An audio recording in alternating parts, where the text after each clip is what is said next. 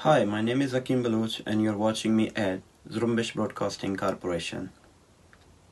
I am director of Zrumbesh Broadcasting Corporation. I'm recording this message because recently on Facebook, our page, news channel page, which is known as Radio Zrumbesh Urdu, have received some notifications from Facebook saying that the Radio Zrumbesh Urdu is violating the community standards of Facebook. As many people don't know that Balochistan is a war zone. In Balochistan, people are being abducted, they are being killed on daily basis. There's a conflict going on between the army and the Baloch armed forces. The Baloch, those who believe in freedom, and those who believe that Pakistan has occupied Balochistan on 27th March 1948, they are struggling against this injustice and inhuman act. But unfortunately, the Baloch people have never had that much media attention. This is only because they never had any proper media channels or media houses from where they could raise their voice.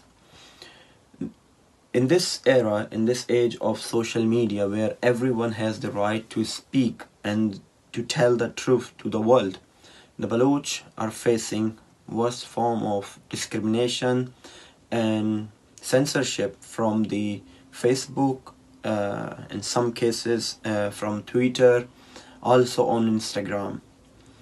Before Radio Zrumbesh Urdu received these notifications, there's another famous Urdu news channel which covers Balochistan very effectively. The Balochistan Post, their Facebook page has been unpublished. How these things can be community violations of community standards if you're trying to tell the world that what is happening in somewhere, how people are being killed, how people are being abducted, and if you are telling about the war zone story which Pakistani media never covers.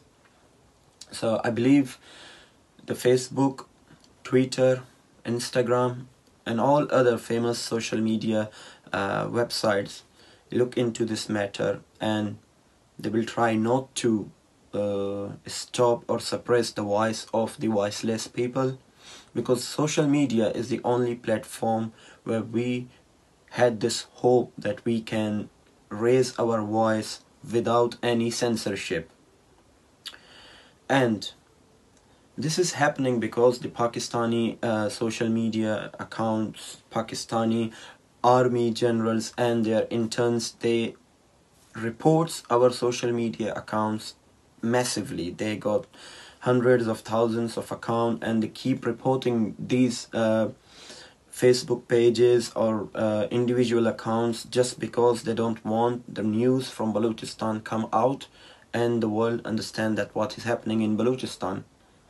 I request the CEO of Facebook, Twitter, Instagram and all other social media websites, please do consider that the situation in Balochistan, the news from Balochistan are very much important. It is important because people are being killed there every day. They are being abducted every day. The military operations are continuously going on from last 2 decades. The people are suffering worst form of inhuman actions at the hands of Pakistani army. And the same army and their people on social media are trying to sabotage the movement of Baloch social media activists, the Baloch news outlets.